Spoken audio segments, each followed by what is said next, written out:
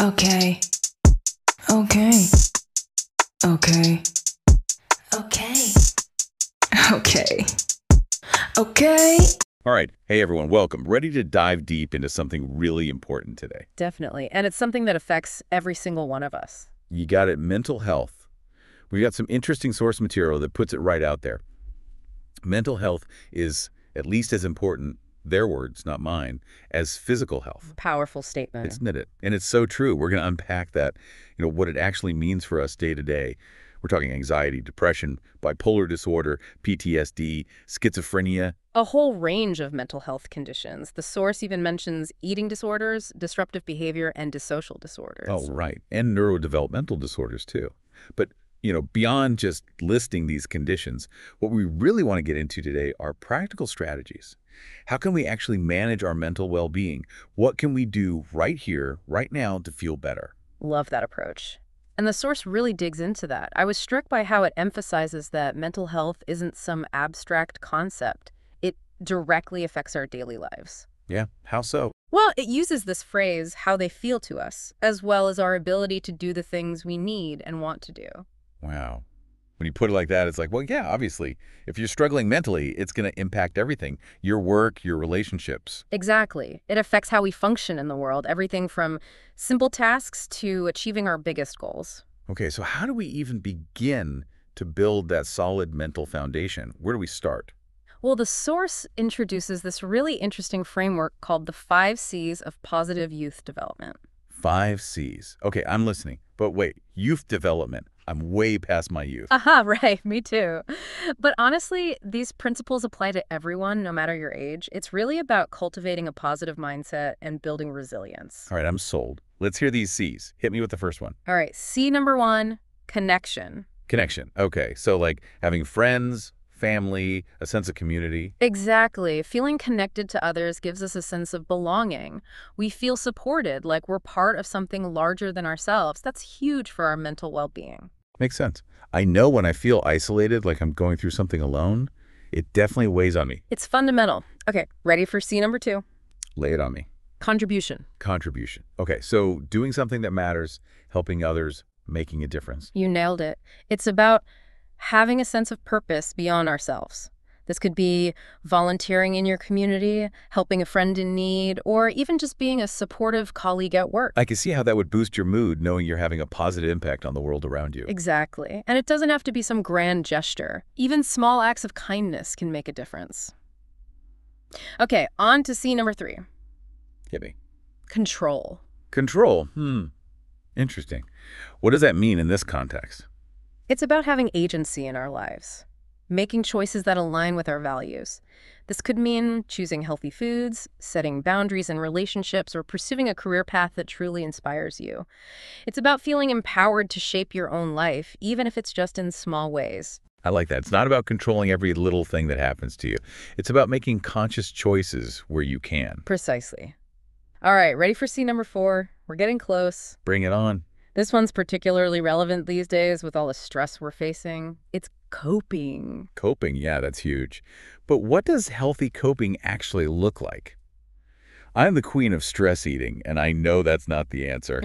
We've all got our coping mechanisms, right? But yeah, there are definitely healthier ways to manage stress. The source emphasizes this. Like what? Give me some examples. Well, exercise is a fantastic one. Even 30 minutes of brisk walking can do wonders. Walking. Seriously. Seriously. It releases endorphins, those feel-good chemicals in our brains, and it helps reduce those pesky stress hormones. See, I thought I had to be hitting the gym, sweating it out. Nope. A simple walk can be incredibly effective, and it's something most people can do, regardless of their fitness level. All right, I'm convinced. What else? Well, the source also mentions things like getting enough sleep, practicing relaxation techniques, cultivating gratitude, and focusing on positivity. Yeah, but sometimes, I gotta be honest, that stuff sounds a little, I don't know, woo-woo to me. Is there any real science behind it? Oh, absolutely. Adequate sleep is crucial for emotional regulation and cognitive function. It's not just about feeling rested, it's about how our brains function. Relaxation techniques like deep breathing or meditation can help calm the nervous system and reduce anxiety. Okay, so there's real physiological stuff happening. What about gratitude and positivity? Well, research has shown that gratitude can actually increase feelings of happiness and well-being. It shifts our focus to the good things in our lives, even when things are tough. And focusing on the positive, even in small ways, can help reduce those negative thinking patterns that can drag us down. Okay, I'm starting to get it. It's not just about thinking happy thoughts. It's about actively cultivating a more positive mindset. Exactly. All right, ready for the final C? This one's a good one. Give it to me. Confidence. Confidence, okay. I can see how that ties into mental well-being. But how do we actually build confidence? Well, the source suggests setting achievable goals and celebrating your wins, no matter how small. When you accomplish something, even something small, it reinforces your belief in yourself. Yeah, that makes sense. It's like, hey, I did that. I can do other things too. Exactly. And as you build confidence, you're more likely to take on new challenges and bounce back from setbacks. Wow, these 5 C's are really powerful. Connection, contribution, control, coping, and confidence. They really paint a picture of what contributes to a strong mental foundation. It's a holistic approach. And the best part is these are all areas we can actively work on. So it's not like we're just stuck with whatever mental state we're in. Right. We can actually make changes and improve our well-being. Exactly. It's empowering, isn't it? Totally. So the source also provides some really practical tips for managing mental well-being. We've already touched on exercise, but what else can we do? Well, it also highlights the importance of healthy eating. What we fuel our bodies with directly affects how we feel, both physically and mentally. Okay, so what I eat can actually impact my mood. Absolutely. Certain nutrients, like omega-3 fatty acids, have been linked to improved mood and brain function. And of course, when we nourish our bodies with wholesome foods, we simply feel better overall. It's like we're treating ourselves with kindness, and that can have a ripple effect on our mental state. Interesting. I'm definitely going to pay more attention to what I'm eating. What else? The source also emphasizes the importance of setting realistic goals. Goals. Right, we talked about that with confidence, didn't we? Exactly. Yeah. When we set achievable goals and actually reach them, it gives us a sense of accomplishment, which boosts our self-belief. It's a positive feedback loop. I like it. So not setting myself up for failure with some huge, overwhelming goal.